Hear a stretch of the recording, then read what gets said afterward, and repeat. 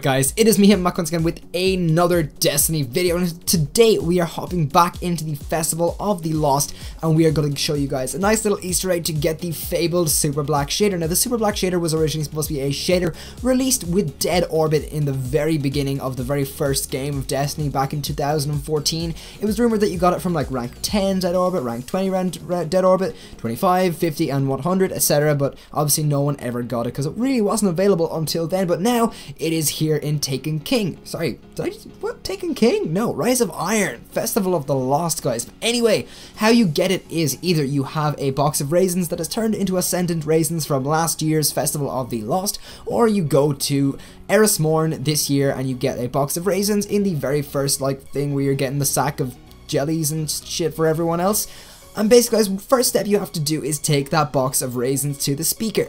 He will combine that with like 25 motes of light to make Ascendant raisins. And yeah, like I said, that's this step can be skipped from last year if you already got it. But anyway, next you take those raisins to Zavala and she will give you salted sweets. You then take those salted sweets and give them to Master Rahul, the Cryptarch guy, and he'll give you winged chews. They sound really nasty. You take the winged chews to Amanda Holiday. She's a fucking ship lady down in the place down below. I can't remember what it's called, the hangar.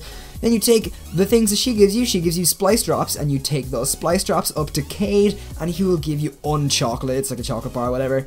And then finally you take that unchocolate to Erismorn, and she will give you a bag of treats. Now, the bag of treats will be in your consumables thing. You then open the bag of treats, and boom, it will give you SUPERBLACK shader and a piece of celery. As of now, we have no idea what the celery does, or even if it does anything, if it just sits in your inventory like the raisins did last year. But basically, you're going to keep the celery. I would advise not getting rid of it, and you will have the SUPERBLACK shader. It's very similar to the Aurora Prima, I think it's called, shader from the Moments of Triumph from year 1.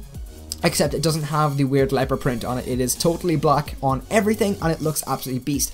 All I've been seeing all day is people running around the tower in all black shaders with brooms. But anyway guys, that is pretty much it. Like I said, nothing really to do with the piece of celery yet, and the raisins obviously can just sit in your vault again for another year like they did last year. But anyway guys, that is pretty much it from me, Hitman. Hopefully you guys enjoyed this video and enjoy the shader. If you did enjoy it, make sure you drop a like on the video, and I will see you next week, guys. Next week, actually, hopefully tomorrow, because I'm gonna start uploading again, guys. But anyway, as I said, I have been Hitman. I'll see you in the next video, guys. Make sure you like, comment, subscribe, and share, and Hitman out.